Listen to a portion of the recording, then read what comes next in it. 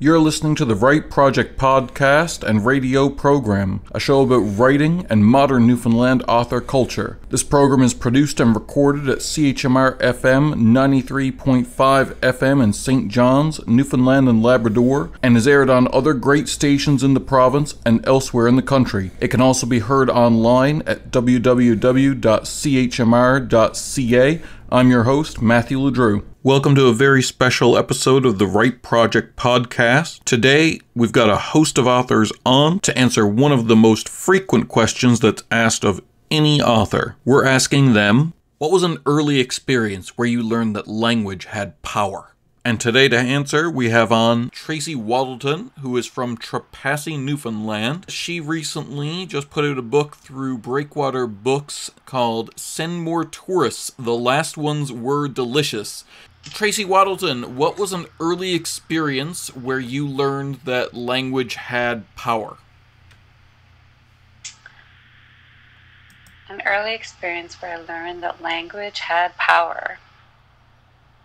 Well, I mean, I was a reader from a very young child. I was an only child, and my mother got me a library card when I was 4 or 5 years old. And I would literally be coming out of the library with a stack of books over my head, like dropping them all over the pavement. I mean, that was a common thing about once a week. And I think that, I'm not sure if we're talking about literature or words having power on in a public way, but for me privately, they were like friends when I was a kid. I could go out and play with my little friends until 5 or 6 in the evening, and then I had to be home for supper, and then I was alone all evening with these great adventurers and, Alice in Wonderland and things like that. So if we're talking about words having power and that they are company and friends and teachers and can show you the world, and I guess I learned that quite young, just from having access to a lot of books. Thankfully, my parents had read in some magazine somewhere that you're supposed to read to your kids, and that was really important to them. And I think through doing that, they gave me, little friends to grow up with on those lonely, only child evenings that taught me a great deal about the world. Okay. No, that's great. Have you ever seen the movie Matilda? Is that a stupid answer? No, that was a wonderful answer. Have you ever seen the movie Matilda?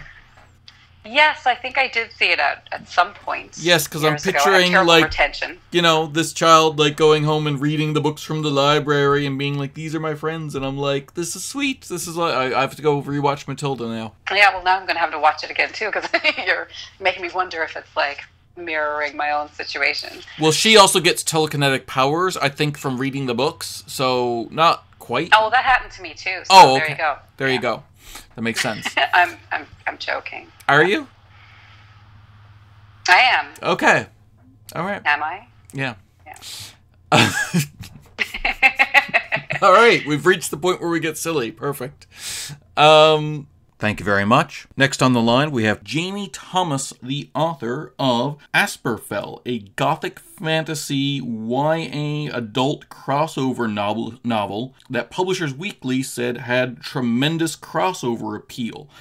Jamie Thomas, what was an early experience you had where you learned that language had power?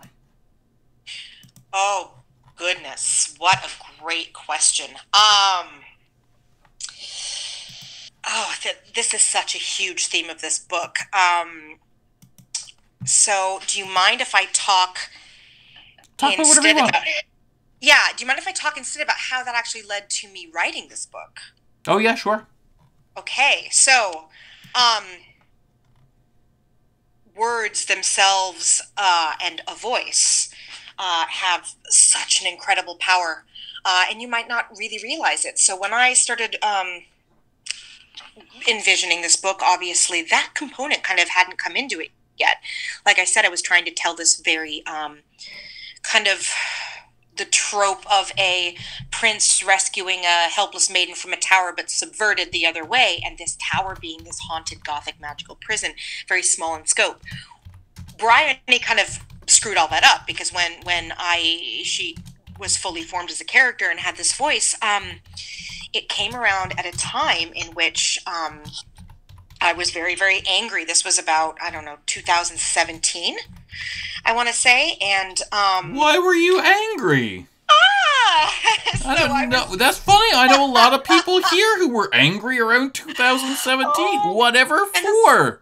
Especially as a woman. And so I was sitting in my parents' kitchen, actually, because I was over for Sunday dinner. My parents live in the same hometown in Wenatchee. And so we were over there, and I was drinking wine and in the kitchen, and I was supposed to be studying. And I was on Twitter, the dumpster fire, and I was just getting so worked up. I can't even remember what it was that would happen. It might have been Charlottesville at the time. I'm not sure. I don't think so, because this was in November. But I was just getting so worked up. And the problem with getting worked up at that point was feeling so incredibly helpless. Feeling like, okay, I am one person in this vast nation. I have no power. All I have is my voice, and I can exercise that voice at the ballot box, but you feel so incredibly helpless, like your one voice can't do anything, has no power, and us women especially feel this quite acutely, and did then and still do now. And that idea for Asperfell and for Bryony that had been kind of tumbling around inside my head came out that night, out of anger, I will say, but well-placed anger. And I think the first 1,000, 2,000 words, the first word just kind of poured out of me. Because Bryony her story is that of a woman discovering the power in her own voice. And that's actually what I dedicated this book to, is for every woman who has yet to discover the power in her own voice. And we may not think we can do much with that. We may not think that our voices matter or could make a difference, but there is power in them. There really, really is. And one person can make even a small difference, and that can cascade. And so for me, it was about words and language and a voice having the power to make a difference. And if I was reading the early reviews, and I remember emailing my publisher and telling him I was crying reading one, because one of these reviews was from a woman who said that she wished that she'd had this book as a teenager, and the lessons from this book, and it really it was like ugly crying at that point, because if it reached one person and made a difference in that way, then yes, a voice has power. And so I often tell my students that knowledge is the most powerful tool a person can possess. But also along with that is your voice. And so Bryony's magic, she is an orare, is literally the ability to communicate with and speak to magic. So it is both metaphorical and literal in this book, finding that power in your voice. I like that. That's awesome. That sounds... I already had it bought, but now I'm looking forward to reading it. Because this will shock you, but sometimes I books for 99 cents, and I'm like, yeah, it's not getting read, but now I'm going to read that. Oh, good. Yeah. I'm glad. Thank you very much. Next up, we have B.C. Laybolt, the Canadian independent author of the 10th Lunan Regiment series, a military sci-fi saga. He also writes an immersive dark fantasy series. His current titles include To Drown in Sand, Juris Lunans, To Drown in Ash, The Dog, Bone, and Upon a Wake of Flame. B.C. Laybolt, what is an early experience where you learned that language has power? The first time I heard anybody quote my character, and it's happened a couple times since, but understand that moment where you understand that the people who talk to you in your head, that you type out their words, somebody else read that intercourse, read that discourse, read that moment, and brought it back to you and told you what it did for them. That was the first moment I thought, okay, that's why I do this. It's sharing a slice of your psyche in a way that resonates with someone else, and it's in the form of language. So they bring these words back to you, and they're like, hey, when this character said X, that really hit me hard, or I cried, or that changed the way I looked at things, or I didn't realize the plot was going to go that way. That's the biggest payoff in terms of how language is power to me. Excellent. Excellent. I agree. Thank you very much. Next up, we have Lauralana Dunne, the superstar short story author who recently put out her first full novel, Ashes, which came out in June 2020 from Engine Books. Lauralana Dunne, what was an early experience you had where you learned that language can have power?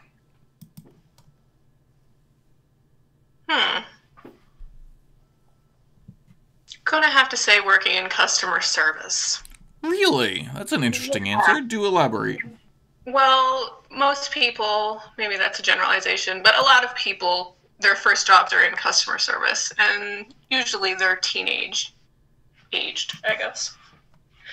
So if you're dealing with the public and they are upset and you use the incorrect word, you're going to figure that out very quickly. Yes. Yes. I remember that, yes. Right, yeah. So I think learning to navigate language correctly is a skill set that is important for people. I know here in Newfoundland, it's very interesting because we have so many different dialects and meanings to different words. And then when we move away to live in places where they speak more so what I'll call the Queen's English, there's a bit of a barrier there at times. It's very interesting to see the way that language is perceived or words are used in different scenarios, which is hard to take into writing to carry it over. I think that might have been one of my bigger struggles. I once made a quip where I said, I'm expected to use the Queen's English, but I grew up speaking Newfoundlandese.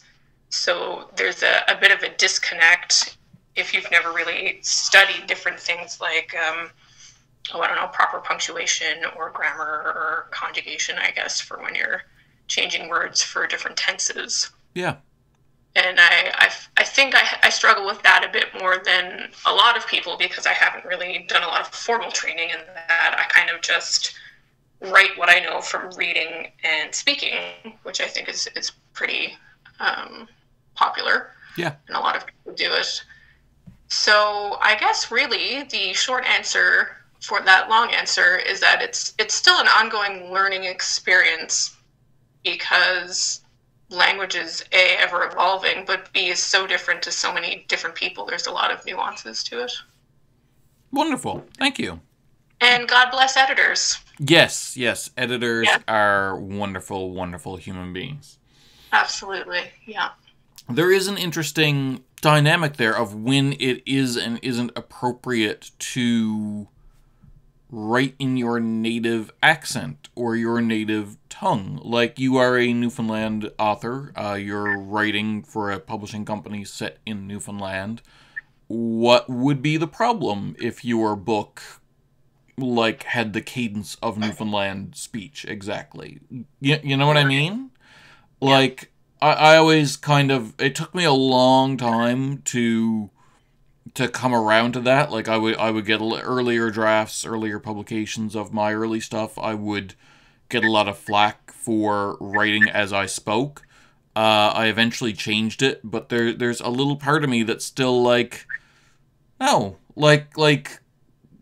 British authors don't get any flack, like you said, with the Queen's English for writing as they speak.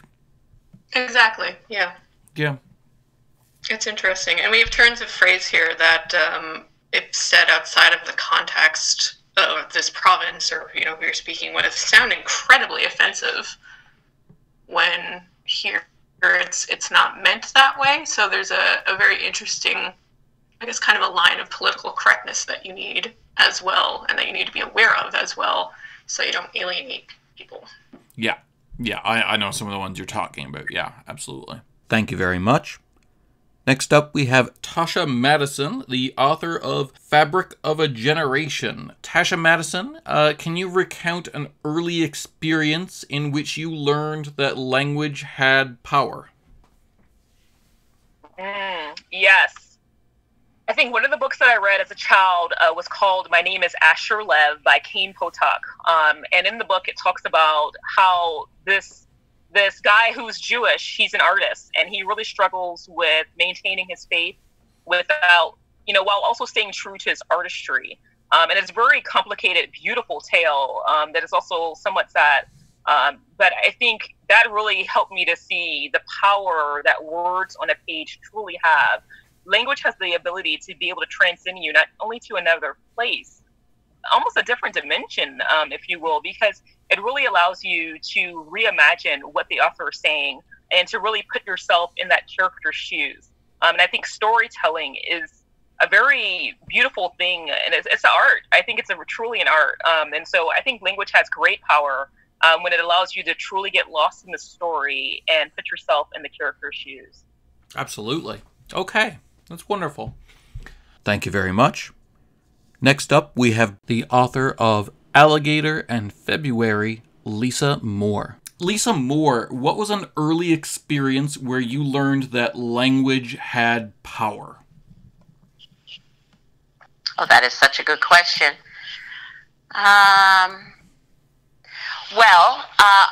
When I was, so one of the first times I realized that language had power, I was in about grade 6, I would say. Or maybe it was even younger than that. Maybe it was in grade 5. And maybe it was even in grade 4. And I had been reading a novel, and it was one of those novels that came from Scholastic, because, you know, they would pass around the paper flyer in school, and you could tick off the books that you wanted if you were allowed to get them. And anyways, I had this book, and I had read it, and I went to school, and at recess, I started to tell the story, the plot of the novel, to some kids that had gathered around my desk.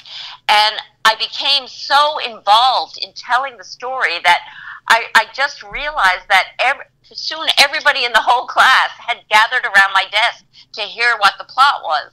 Now, this wasn't a story I had written, but I could see that they were completely enraptured with the story, and I realized, wow, that's what storytelling can do. It wasn't my story, but I could see the hunger to hear what was going to happen next. That people were feeling, and how they had pressed together. And I think that was like the first time I really realized that this was a potent and entertaining and magical thing that a person could do. They could tell a story. And I think it was after that I started to realize, gee, maybe I could do my own stories. Excellent. That's wonderful. I also remember Scholastic. That was like, I used to just read through the Scholastic magazine, like dreaming about the books I might be able to get someday. Me too. Yeah. Thank you very much. Next on the line, we have Amanda Labonte, author of the Call of the Sea and Supernatural Causes series. Amanda, what was an early experience where you learned that language had power? Wow, that's a deep question.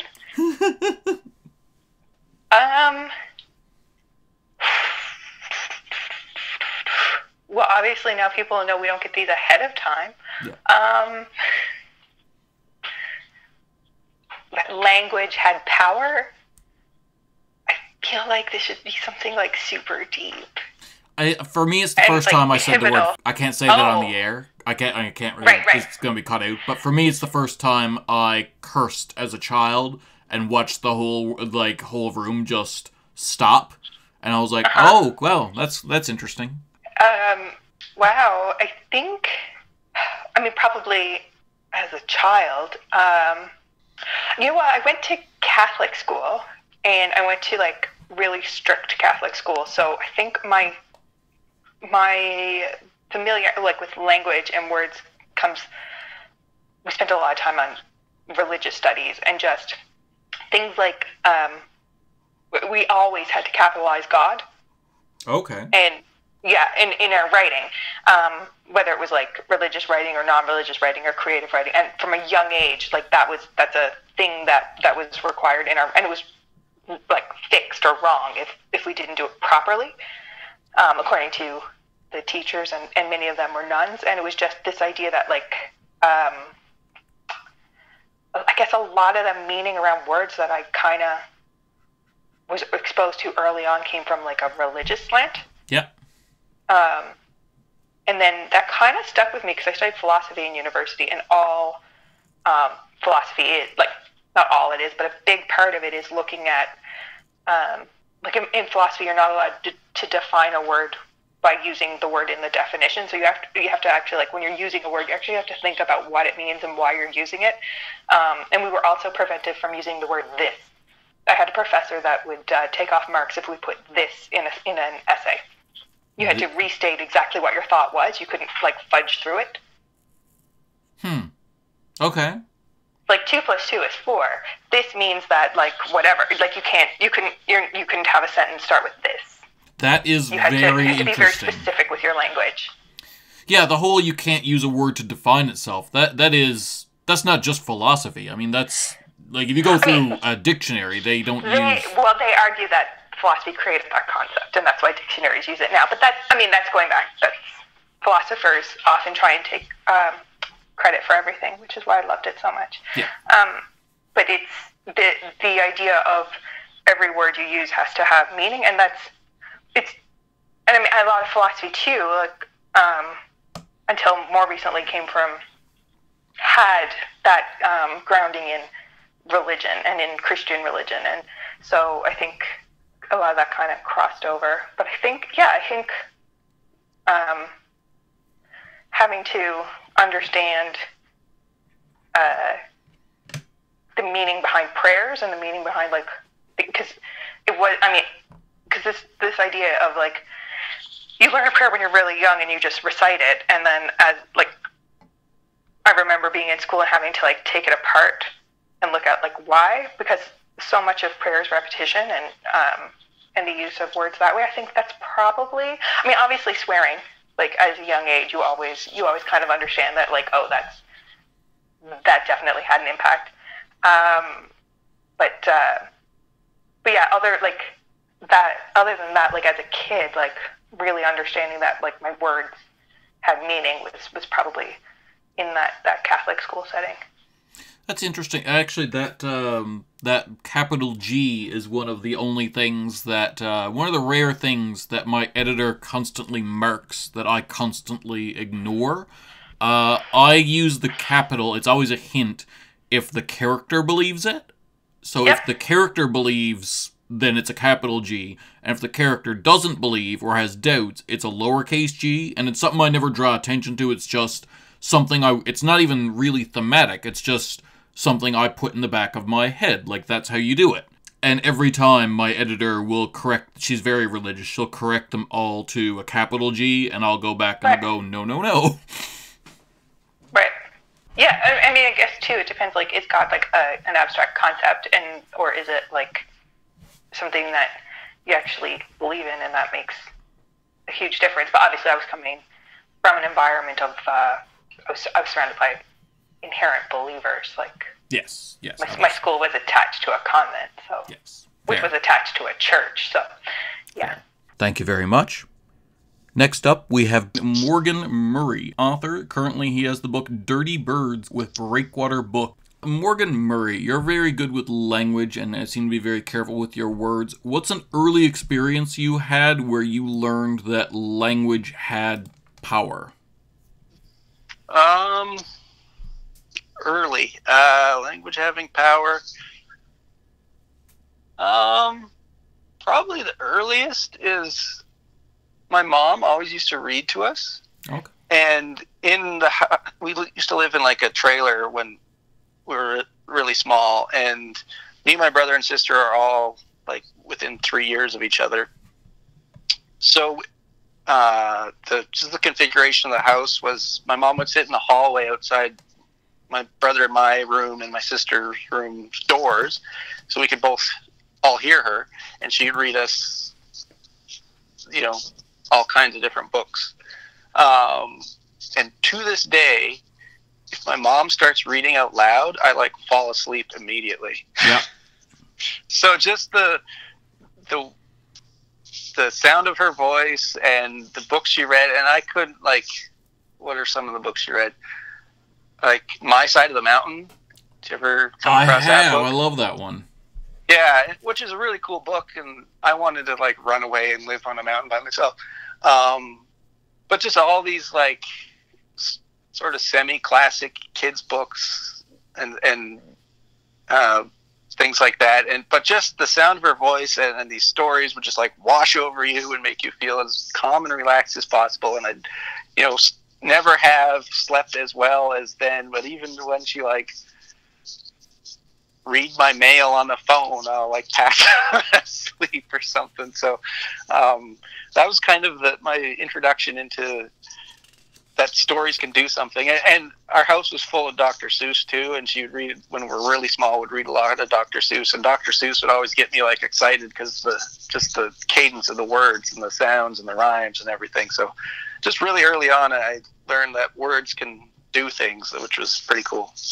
I love Dr. Seuss because he and Shakespeare and a few others that were made up words very well is kind of my defense, because sometimes I will, in my fiction, make up words, and very pedantic people will be like, that's not a word. I'm like, no, it is now. I used it, see? There it is. Use it in a sentence. There you go. Yeah. Yeah. And often it's just, like, smashing two things together, like verisimilitude and, how do I describe, like, the verisimilitudinousness of it. You know what I mean? Like, that's not a word, but you know how it is, Those people will be shocked to find out that the characters in your books also don't exist and were made up. Or that all words are made up. There you go. Yeah. Just depends on how long ago. Thank you very much. Next on the line, we have Nicole Little. Nicole Little is an acclaimed short story author who has been featured in more than a half dozen titles just in the last year. She has been featured in Kitsora, the autobiography, best-selling Dystopia from the Rock, Flights from the Rock, Monsters, Beyond, and Apocalypse, Eerie Christmas, Love, and Bad Romance. It's just a plethora of short story material. Currently, she is working on The Lotus Fountain, which is going to be one of the books included in, or novellas included in a big project from Engine Books that we can talk about now called Slipstreamers. Nicole Little, what was an early experience where you learned that language had power? Oh my goodness. Well, as I've mentioned before, I did public speaking competitions when I was, I guess, junior high.